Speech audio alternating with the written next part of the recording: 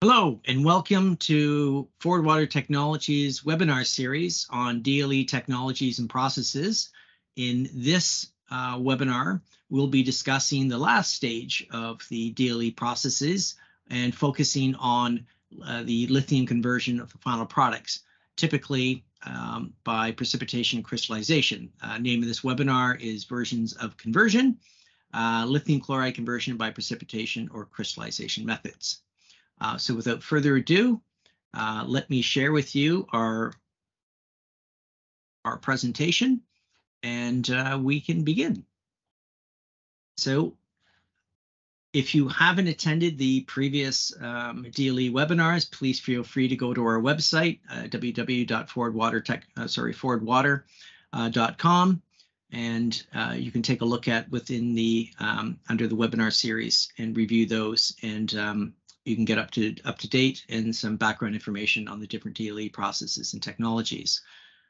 So in this technology, just a quick overview. What we've talked about is, I'm going to say the pre-DLE technologies, which is the total suspended solids removal, not solubles, but solids. Sometimes you'll have particulate matter in the brines, and or sometimes residual particulate matter from the drilling process or mudding. So we want to remove those. Any contaminants that of concern, we'll remove those prior to the direct lithium extraction media, the DLE, the heart and soul of the system, which drives the rest of the design process. After the DLE, the eluate coming through, we're going to remove impurities, could be bulk ion removal. We're going to concentrate it, polish it. Those are all the webinar topics we've talked about so far. And now we're down to the final stage of conversion and drying and milling of the final product. So why lithium? Why have this discussion? Well, as you know, that DLE or lithium within the market space is growing in demand exponentially at 20, even 30 compounded annual growth rate. And why is that? Well, it's because of the electrification or electric vehicle demand that is growing. And electric vehicles are powered by lithium ion batteries. Within the lithium ion batteries, as we see the description right now, is lithium. Depending on the lithium ion, lithium phosphate, different types of batteries, but still they all have lithium in it. This is just a quick picture of the lithium ion battery. It's an 18650. It's kind of what this is what the whole thing's about. It's about 18 wise, the classifications, 18 millimeters in diameter, 600 millimeters long. Any other batteries, that's what you're talking about. Diameter versus length, that's what dictates the model and sizing. This is cylindrical. Just reference, when you take a look at a vehicle, it's a small battery. It only contains about 0.6 grams, but it's the volume of batteries that you have in the electric vehicles. Or, in a Tesla model or others, you have anywhere from 7,000 to over 7,000 lithium-ion batteries. And at 0.6 grams, at that, you're now up to about 4.2 kilograms of lithium, and then multiply that by the millions of vehicles that are expected to come online by 2030, and you have a huge disconnect between supply and demand, meaning there's not enough lithium being supplied to meet the demands by 2030. In contrast, or to frame that, there's about 100,000 metric tons being produced right now globally versus a projected or a forecast demand of about 2 million to 3 million, depending on who you speak to, of lithium by 2030. So huge demand, massive compounded annual growth between 20 and 30% for that.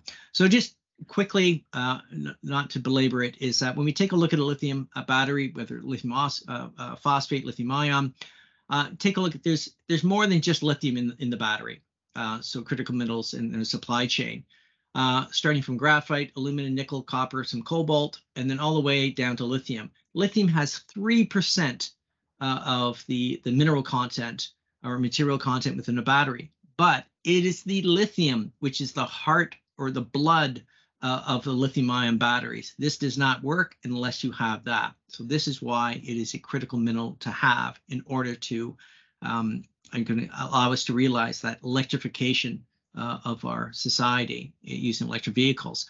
If I take a look at, as I mentioned before, different types of lithium-ion batteries, still the same materials in there, different configurations, different precursor chemicals used. Probably the most common ones, the nickel magnesium cobalt oxide, which is MNC abbreviation. Why is that the most common? Well, it has the highest energy density that can be delivered at the lowest cost. So that is why that's typically demands it. There's other batteries, but just to give you kind of a frame it on what's in the market and why lithium is so important. If I take a look at some of the questions I get when designing or advising on DLE processes is that, well, what should the end product be? Should it be lithium carbonate or lithium hydroxide? Well, if I take a look at the trends, and this is from fast markets, but also benchmark minerals, take a look at that. That's also a good market indicator, is that typically the two track that lithium carbonate, lithium hydroxide, because of the demand, the pricing tracks very well. If I take a look at, one of the nice things about the demand and the development of the lithium market is that because there is a high price to be gained or realized with the lithium, and because of the demand of the lithium, what you're seeing is that there's been a lot of capital investment into a lot of new and startup direct lithium extraction companies. So that's great technologies, but demand is supporting capital investments into that. If I take a look at just quickly, lithium carbonate equivalent, the spot market pricing, you can see that it's around $61,000 a ton. Forecasted by 2028 is around 36,000. Very, very high. Long-term pricing, things that you see in the DLE companies, PFS or PEA, more, I'm going to say more conservative or realistic is taking a look at listing as around $25,000, maybe $30,000 per metric ton within the preliminary economic assessments of the DLE operations. Lastly, if I take a look at, why is brine occurring? Number one, if I have to make 2 to 3 million metric tons of this, and I'm starting with 100, the speed of bringing a plant online is critical. Hard rock, you're looking at environmental permits and the construction, could be 8-10 years before a new plant comes online at around $6 to $8 US per kilogram if you can find the resource. Whereas brine, where DLE and what we're talking about direct lithium extraction is DLE has the ability to open up unconventional lithium resources, lithium brines that have lithium content, around 50 to 200 ppm, which previously were not, economically viable to produce from. But with DLE, it now makes it more economical. It becomes economically viable to produce from. And using conventional technologies, I can produce, lithium at $2 to $3 per kilogram. So a lithium DLE technology has been around, but the evolution and the development of technologies in DLE has now brought it to the forefront as a very viable technology in which to allow us to meet that very large lithium demand. So enough about markets. Let's get into the meat and potatoes of our discussions. So when I take a look at DLE, number one, we just quickly is that we take a look at the media loading, the washing stage, and the unloading or the lithium stripping. Whether it is absorption or ion exchange, it's the same basic principles or cycle operations that we go through. Then we go through contaminant removal, lithium concentrated, ion exchange, remove the final impurities, and then over to the final stage conversion, which we'll be discussing to stage. Before we start, it's just one important aspect of that, the importance of concentrating the eluate to the highest concentration as possible. Why is that? So there's different technologies to do that, but why is it critical to get it up to the highest concentration after removing, I'm going to say, bulk impurities? Well, it's because of that downstream process of conversion that the higher the lithium chloride concentration I have, the easier it makes it for ion removal or contaminant removal, so as we define as polishing, because it improves the kinetics. But lastly, it improves and increases the efficiency of the conversion process. Because I have a very, very high concentration of lithium chloride, it facilitates the rapid precipitation and removal of it from the aqueous solution. And we'll get into the depth of it, but really when you start off your DLE process, this is what you want to do. You want to concentrate the lithium chloride as high as possible because it's really going to facilitate the conversion process downstream. So taking a look at this is just some examples. This information is readily available on the internet and on these companies' websites. So as an example, you can see that we've gone through typical DLE, purification, and lithium eluate concentrating, and then off, and this is where it starts to differ, is the company, well, what have I decided? What product am I going to be producing? In this particular one, this is a PhysChem, and we'll be discussing this a bit more. They're going to use sodium carbonate. So they're using a chemical process to precipitate to produce lithium carbonate. That's just one method. Another method, such as E3, again, this information is readily available on their website, public information. They're using electrolysis. Interesting. So they go through the same stages, pre-treatment, DLE, polishing, and then get to electrolysis. Electrolysis is the conversion of the product.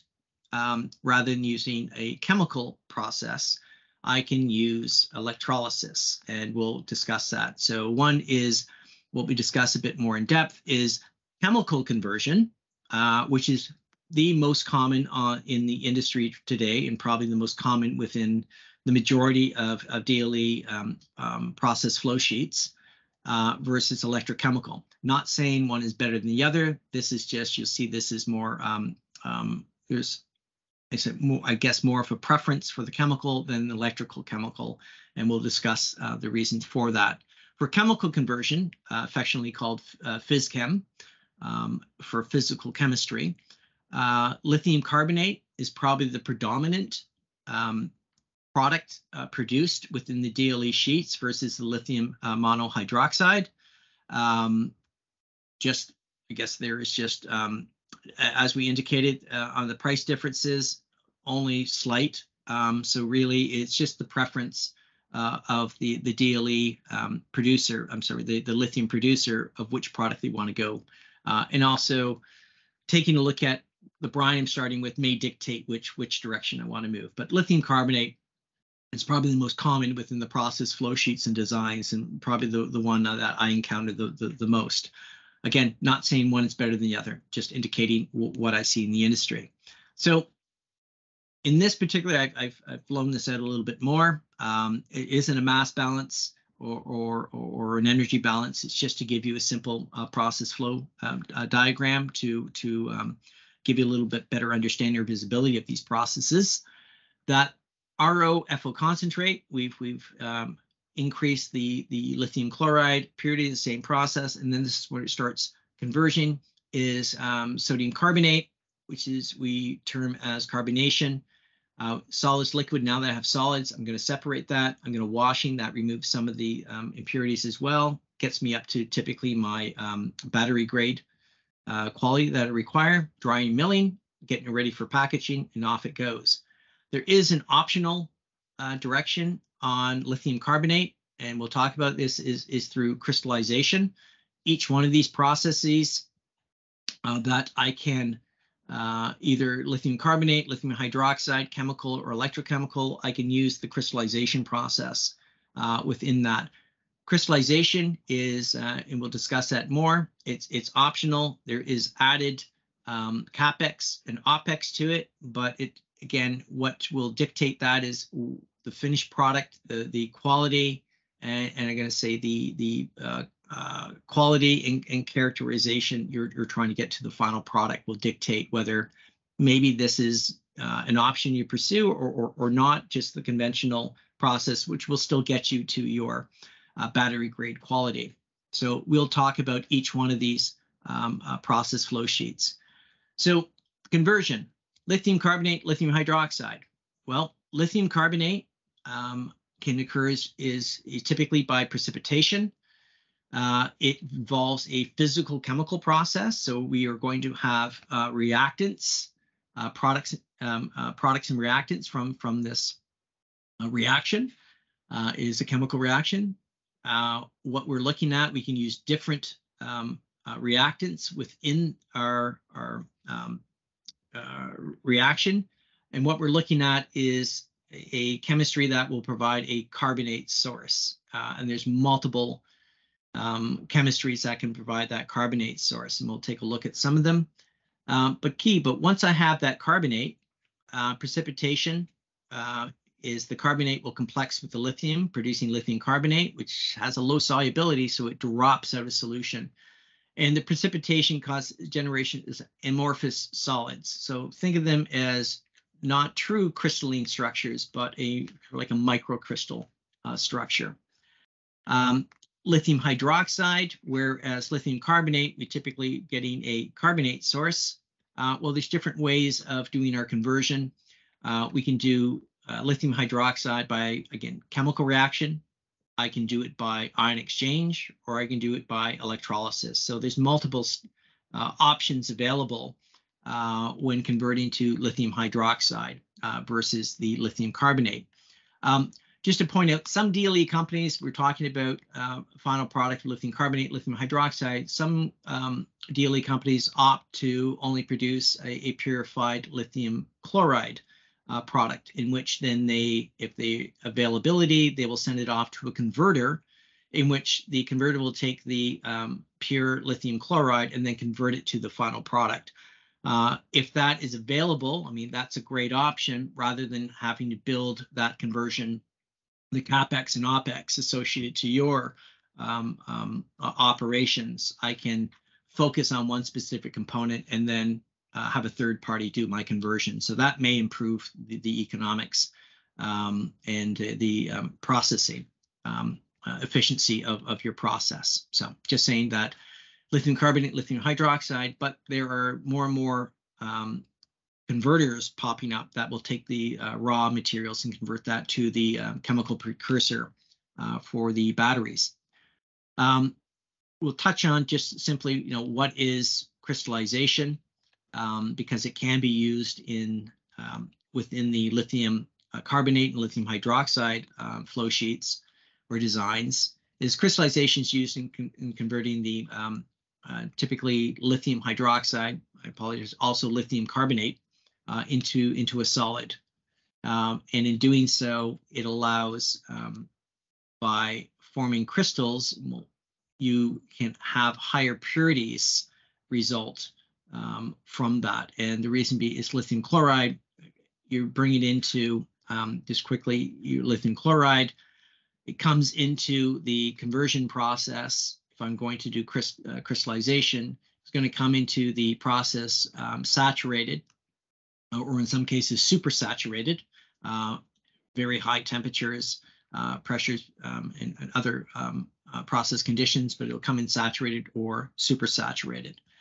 And by doing that, by having those saturated or supersaturated and increasing, and if I increase the temperature on these, because typically there's reverse solubilities, then what happens, I start getting crystal growth. And the way that happens is that the ions come together,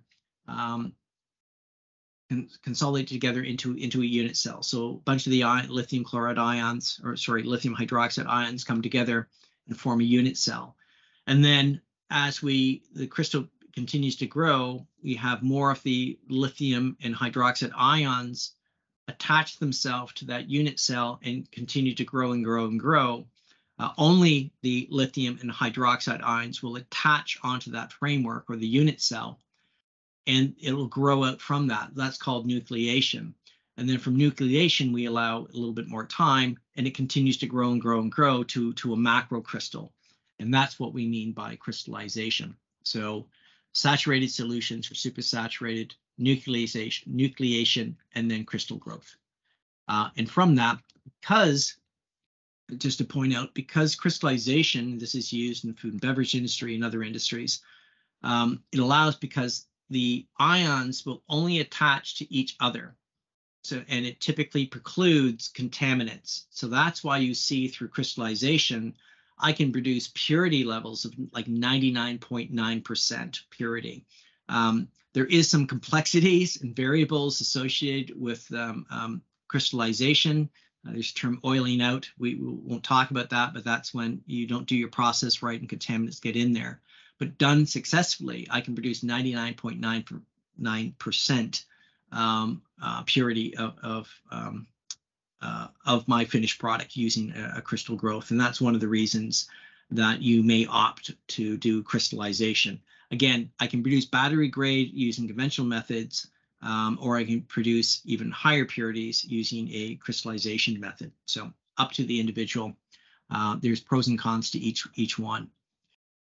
Crystallization is carried out in a reaction tank, and it can occur, just so you know, is that crystallization, it may be, again, a lot of variables associated to it, a lot of variables and a lot of design work to perfect that crystallization process for your specific process. But you may, within your process, you may have, rather than a single crystallization tank, it may be broken out into a nucleation tank and a crystal growth tank. So again, a lot of variables in different processes, left best to the experts to examine. So taking a look at, we talked about crystallization, but let's start now with the lithium carbonate by precipitation. Again, the most common. Precipitation of lithium carbonate using sodium carbonate, also known as soda ash or washing soda. Different common names within the industry, but it's sodium carbonate. And the sodium carbonate is the source. We're using that because it's the source of carbonate. Sodium carbonate, it comes in 3 grades. Really, the impurities is not the grading component to it, but more so it's the density of it. So light, medium, and dense. That's typically when you talk about sodium carbonate. That's when you talk about grading. That's typically what you're discussing is the density or concentration of the carbonate. So just be careful when you're ordering your carbonate that you're ordering the right density or the right grade. CO2 can also be used. Again, it's not a carbonate, but it can be converted to a carbonate quite easily. So CO2 gas can be used alone. And here I'm as an example, this is CO2 being bubbled in there, and that's being used as the source of carbonate, or it can be complemented with CO2 as well as sodium carbonate. Pros and cons to each one. Keys to doing your carbonation process, whether you're using sodium carbonate or CO2, is temperature is critical, and more so with the pH is critical for the carbonate generation, and we'll take a look at that. Temperature, the combination of using sodium carbonate and CO2 has been shown to produce higher yields. So not that you have to do that, but something to consider, that if I use CO2 and the sodium carbonate, I can get a better overall percent yield of my production than just using a single component.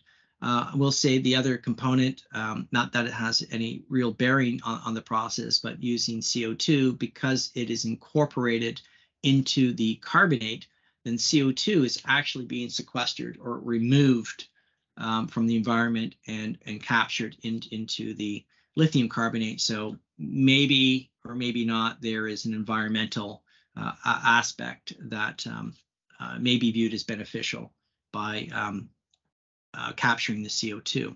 So when we talk about CO2 as a source, when we're running through our process, and I said pH is critical, reason being is if you take a look at pop or beer or whatever it is carbonated, it's typically, if you're to measure the pH, number one, it's cold to keep the CO2, the gas in solution, the pH is low. So when we first bubble in CO2, it goes into an aqueous solution. If I want carbonate, so what I do is that if I take the CO2 in aqueous solution, this would be at low pH, and I add a base, such as a hydroxide, and I increase the pH, what happens is I push the equilibrium in the products over to a bicarbonate. And if I keep pushing that further and further to the equilibrium to the right towards the product sides by adding hydroxyl ion, or increasing the pH, it causes the CO2 with an increase in pH to generate a carbonate ion, which I need within my process for the reactants. So that's critical. So when we add the carbonate, typically it's 2 lithium ions to 1 carbonate ion to produce my lithium carbonate. So on a mass balance, we want to make sure that we have enough carbonate to complex with the lithium. Just to note that when you do a reaction through precipitation, then you typically want to add more carbonate than the stoichiometric requirements to it. So essentially, I'm going to add additional sodium carbonate, anywhere from 10, 15, maybe you go higher. The reason being is I want that reaction to occur as fast as possible. So I want a real high concentration of the carbonate going into solution, so the speed and the efficiency of the precipitate occurs. Taking a look at the reactions, just as a side note, I can take, if it's CO2, remember we just explained here that the CO2, I need to push the CO2 over to the right reactants in order to form the carbonate. So sodium hydroxide, why that is in there, it is to increase the pH, so I maximize my carbonate production. And HIS means a high ionic strength solution. If I do that, I can realize like an 80% recovery of lithium carbonate. Carbonate in a high ionic strength, 77. Sodium hydroxide and CO2, 60% recovery. Sodium carbonate, 62. So taking a look at just quickly on the carbonate side, that if I do opt to use CO2 or a combination of CO2 and sodium carbonate, again, the important principle of using CO2 is ensuring that I have the correct pH and maintain the correct pH within the reactant in order to generate my carbonate. So just an overview of the curve, that if I have CO2 in solution, that means I have a low pH. But as I increase the pH, you can see the concentration of CO2 drops to about I'm going to say 0, just a little bit over 8. But then also the carbonate, as the CO2 drops, I convert to bicarbonate. And then if I keep increasing the pH, you can see that the bicarbonate drops and the carbonate, which that's what I want, increases. So I can see that I've got a equal concentration of bicarbonate, carbonate around a pH of 10. I may opt to take that up even further. Again, remember the stoichiometric 2 lithium to 1 carbonate. I want to make sure that I've got enough carbonate. And if I increase my pH, then I can generate and have more carbonate available for that reaction. Again, depends on your process, depends on your wetted materials or materials compatibility of just how far you can push that pH. But this gives you an understanding of why you want to increase the pH, so I can make the carbonates available for the precipitation process. So this is just a quick, a rough diagram put together of just what it would be: CO2 gas, flow meter. Here's your pH control, sodium hydroxide. This is a heated tank, and we'll get into that, why temperature is important, because we just discussed pH, but why temperature is important within that process. So when I do just a quick comparison, and I take a look at, okay, I've got my carbonate, my reactants are occurring. And the next thing I want to take a look at is the temperature in which the precipitation or quasi-crystallization is occurring. So with ref cases, precipitation method of lithium carbonate using sodium carbonate at around 80 degrees C, I can get a recovery of about 62%, purity 95. If I do CO2, again, bump up the pH, I can get at around 80 degrees C, I get 60% recovery, 99% purity. That looks pretty good. At a lower temperature, 50 degrees, the same thing. Carbonate, well, look at that. My recovery is 50. It's dropped from 62 to 55. My purity is about the same. The same thing for sodium hydroxide. I've dropped it to 50. I've gone from 60 to 50 on my percent recovery. So right away, you can see that temperature is a critical component when you're looking to precipitate lithium carbonate out of solution.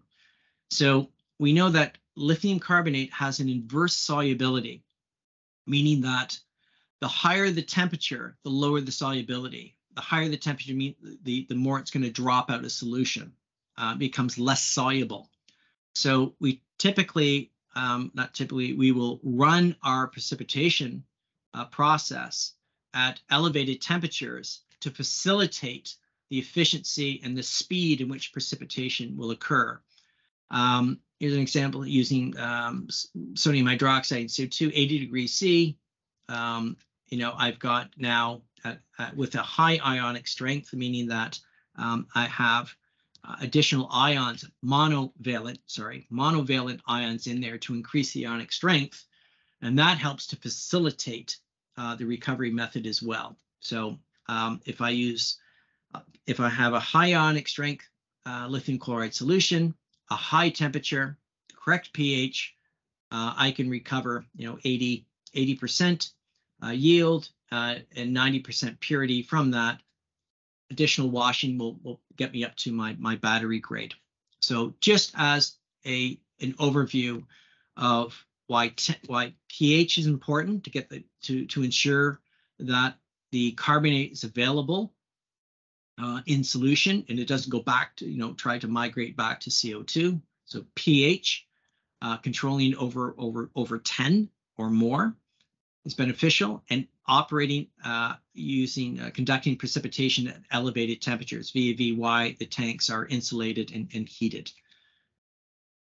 So the next step is sometimes is in some of the offtake agreements that the DLE clients are signing, or maybe the requirements, it's not only the battery grade quality, the purity of the lithium, but also it's the particle size, which may dictate or have a requirement by the buyer. And when we take a look at particle size, not a challenge or difficult one to understand. But when I take a look at, I'm sorry, this is looks messy, but what I want to extrapolate here, that one is, we know that if I increase the temperature, that I'll have better precipitation rates versus lower temperatures. But when we talk about particle size, number one is that this is 50. This is just the experiment. Could be 80, could be 90 degrees if you want. But the intent here to communicate or the message is that if I take a look at 50 degrees C, and here's my feed rate of 0.3 liters per minute. Let's say the sodium hydroxide. I'm sorry, the sodium carbonate, and then and I've got a rotation because I'm stirring. I have a paddle in the tank, and I'm stirring this, and the paddle is rotating at about 500 RPMs. Same temperature, same feed rate, but different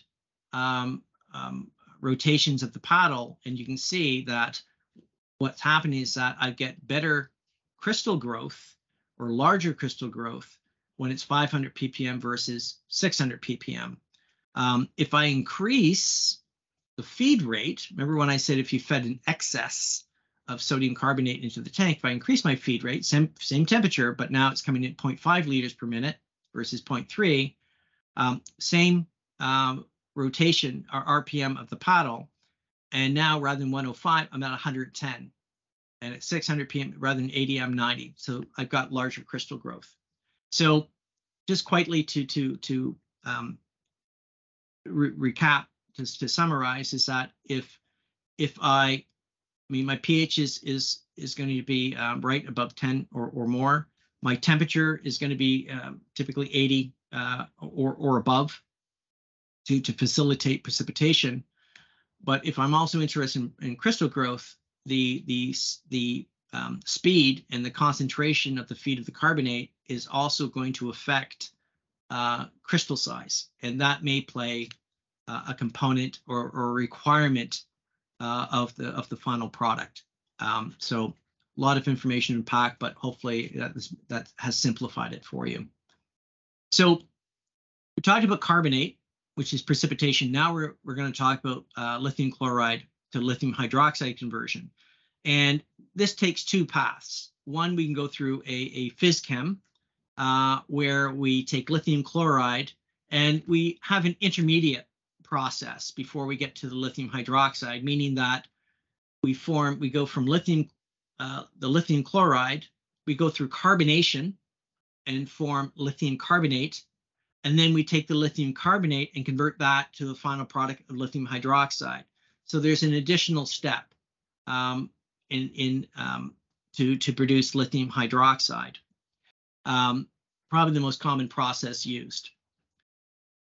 However, I can go directly from a lithium chloride without an intermediate step using electrolysis.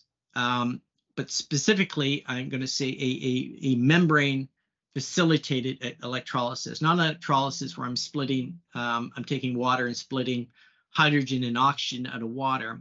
It's a specialized electrolysis specifically for hydroxide or the hydroxyl ion generation. So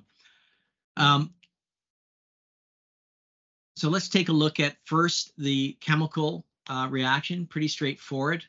Lithium chloride, if we're going to convert to lithium carbonate first. So step one, lithium chloride. I'm putting my my soda ash, sodium carbonate, and I'm going to precipitate out into lithium carbonate. I'm then going to take the lithium carbonate and I'm going to then run it through another process of using a hydroxyl ion now and in this case, I'm going to use sodium hydroxide in order to convert the lithium carbonate into lithium hydroxide. And there's a preference for the hydroxide to complex with the lithium than it staying in this form. So we produce the lithium hydroxide down just below lithium hydroxide. This is typically what we refer to it, but it is lithium hydroxide monohydrate, meaning that in the chemical structure to it, there is a water molecule attached to it. So one of the things when you produce lithium hydroxide crystals or final product, one of the concerns is that you might want to take a look at the storage and how it's packaged, because you can absorb water as well as it can absorb CO2.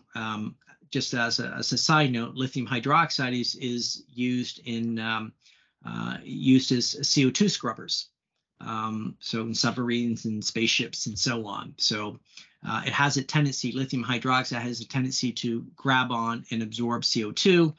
And why you may want to have control in environment or packaging is that if it absorbs a CO2 or carbonate, then originally what you've produced is lithium hydroxide is now starting to convert over to lithium carbonate. So you may have 100% lithium hydroxide start off with, but at the end of it, depending on where you put it, I don't know if it's been sitting around for a while, what the ratio of lithium hydroxide, lithium carbonate is. So something just to be aware of is not that we go into it, but the packaging and the storage of it. So try to get it out the door as quickly as possible. So I said lithium hydroxide, but as you're aware, there's other sources of hydroxyl ions that you can use. And the common, of course, is lime. So calcium hydroxide, but you can also use sodium hydroxide. When using lime, we think we get into it. So when we use lime, because it's calcium hydroxide, one of the processes that you're going to have to introduce is the removal of the hardest ions. So I use calcium hydroxide. That's great. I've got the hydroxyl ion, but then I have to remove the calcium afterwards. So there's an additional polishing step that I didn't put in here that you would have to go through. But depending on what you use, I'm going to say it really may be dictated by the reactant cost. Sodium hydroxide probably going to be a bit more expensive than lime. Also, if you use lime, you may have more solids generation. So another consideration is how am I going to manage the generated solids on site? So that may dictate what you use. Down below, hydroxide, I said sodium hydroxide. Lime is the source, but you could also use, again, hydroxide like potassium hydroxide. As long as you have a hydroxide and the ratios are stoichiometric balance, then you're good to go. So the last component, so we talked about the chemical conversion. And the last aspect is lithium hydroxide conversion by electrolysis, but more specifically by membrane electrolysis. And as you can see over on the right-hand side here is that you have two cells separated by semi-permeable membrane, which will allow lithium to transport across the membrane. And you'll see this is a cathode. Here's an anode. We introduced lithium chloride into the cathodic cell, and by putting a DC current across that, what happens, we will evolve the lithium and we'll split the lithium chloride, and the lithium ions will migrate across the semi-permeable membrane onto the anode, into the anode. And with the anode, we do have hydroxide generation, and that's what's going to complex. The anode, which makes the hydroxyl ion available in the anodic tank, will complex with the lithium, forming the lithium hydroxide. So the electrolysis generates the hydroxides as well as splitting the lithium chloride, allowing the lithium to complex with the hydroxyl ion.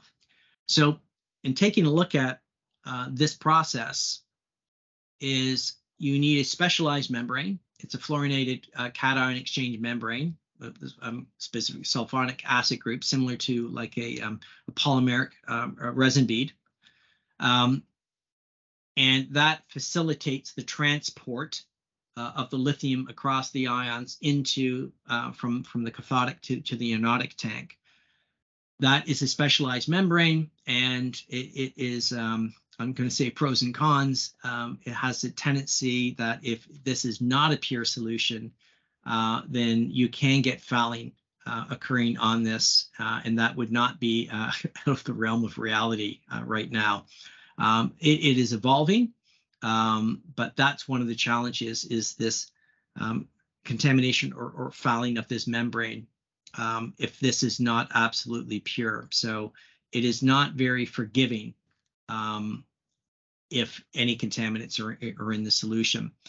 Another aspect is that it's not AC, it's DC, so I need a rectifier to put into it, a couple of components. It just means that the current has to be in one direction only, so that's why we use DC current. The hydroxide complex and lithium chloride feeds needs to be, very, very pure for this to work. So because of that fouling and the specialized, not a lot of these, but the specialized membranes, is that the price of these membranes are actually quite high. If they get fouled or contaminated, then you're going to have to replace them. So there is a capex cost. Because you're driving this as this high energy, the efficiency isn't very good at splitting and complexing. So there is a high energy cost associated. As I said, it's susceptible to scaling and fouling. I don't know if you can pull these out and clean them as of yet, maybe in the future. But if they foul, it's really going to affect the efficiency of the process.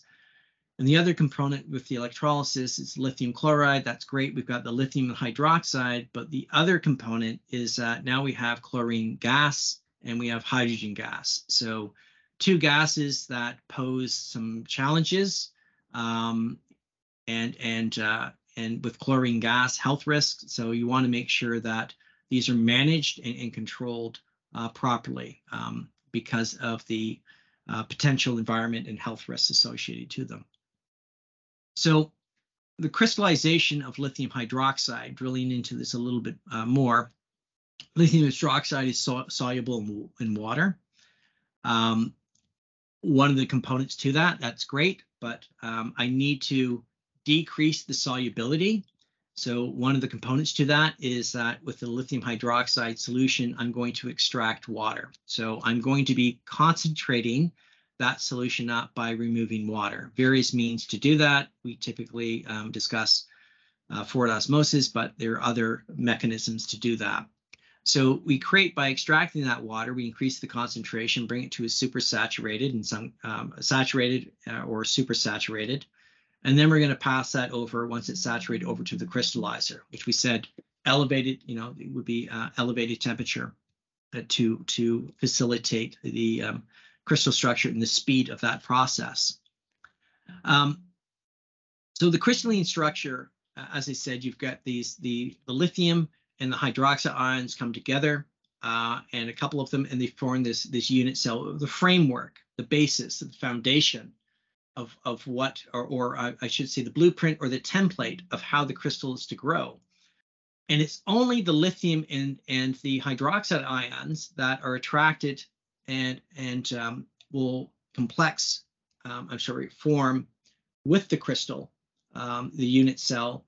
And as more and more form, then we get this nucleation. So it's this larger crystal form. We're starting to form the crystal matrix, or the crystalline structure.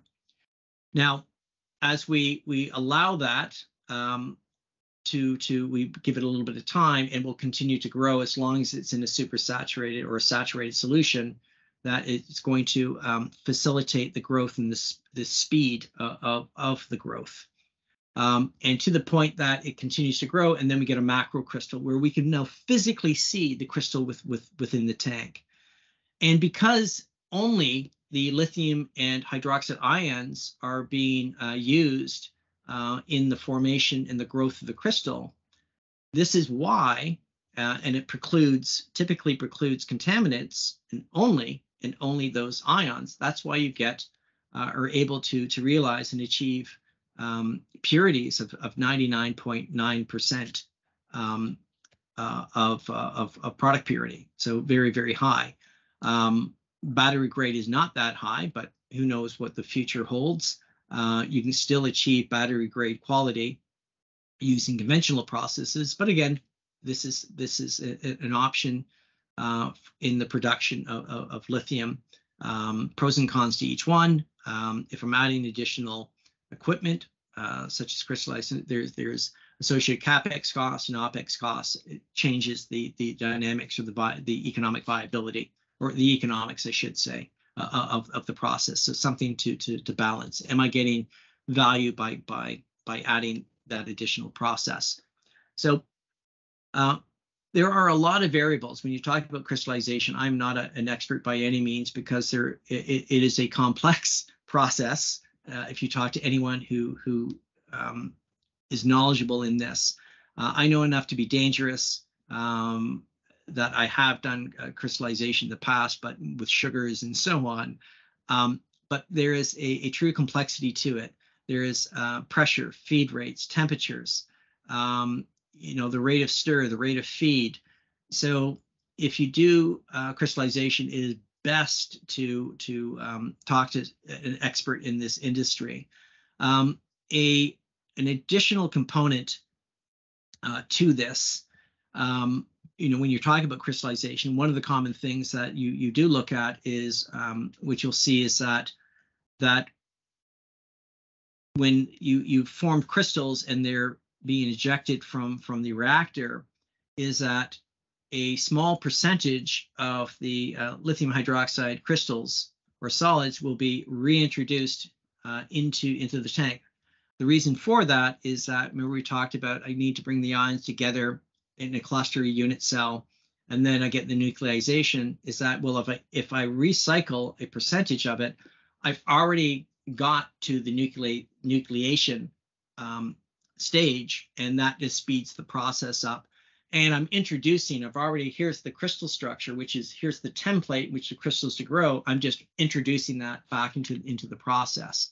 So you'll see in a lot of crystallization, a percentage is recirculated back into the reactor to facilitate the speed in the nucleation process and crystal growth. Typically, you want to run this at supersaturation. So you see steam coming into this. So I'm going to drive as much water off as possible to keep a supersaturated solution. Within the tank, you can see there's majority, if it is crystallization, there's a viewport. If you've got good eyes, you can see it. If not, then typically you're going to be using some type of electronic device in which to view, a microscope to view into the tank. But the key is that because I can view into the tank, I can actually see the crystal growth, and I can see the size of the crystal growth, and also the definitive form of the crystal growth, whether I have very crisp and sharp edges on the crystals or whether they're rounded, rounded and smooth. Sharp, crisp edges mean the crystal has grown. Meaning if it's rounded and so on, means that the maturity of the crystal has been there a little bit more. What does that mean? Is that, well, maybe if you've got too many of these mature crystals, that you want to speed up the ejection of them. As I said, a lot of variables and things to consider on the crystallization. Another new component coming in with the advent of AI is using artificial intelligence to control the crystal process. So I can take in, once I have my process, I can input all of those operation variables and parameters, as well as a physical view of the crystal structure, and use AI to actually automate and control that whole process. So that's something very exciting that's now being introduced into the market space with the advent and continued evolution of AI. So that is the precipitation and crystallization methods used in the production of lithium carbonate and lithium hydroxide. And then the final stage is solid separations, is now taking the solids and separating them from the liquids, the particles from the liquids. And centrifuges are, there's different filtration. Centrifuges are probably the most common, readily available from different companies. And the final component is that once it's been centrifuged, it's the drying and milling, and getting it to the final product. And the milling will bring it to what is the particle size that I'm looking for, if that is a requirement, a specific particle size. So that being said, that is the end of our discussions on lithium carbonate, lithium hydroxide conversion. I really hope you've taken some information, or there some additional or new insights have been provided. As always, if you like to call me directly and talk about any aspects of it, or I can provide you some additional information, please feel free. I'm very open with respect to providing as much information I can, short of our NDAs with our clients, on specifics on how to help you, support you, and possibly advise you in your DLE process and design. So with that, thank you very much. I look forward in talking with you on the next webinar, which will now be diving into additional advanced DLE investigation, as well as water use within the DLE processes. If you have any ideas or suggestions on additional webinars on DLE processes or technologies, please let me know, and I'll do my best in order to facilitate and deliver that information to you. In that, take care. Thank you.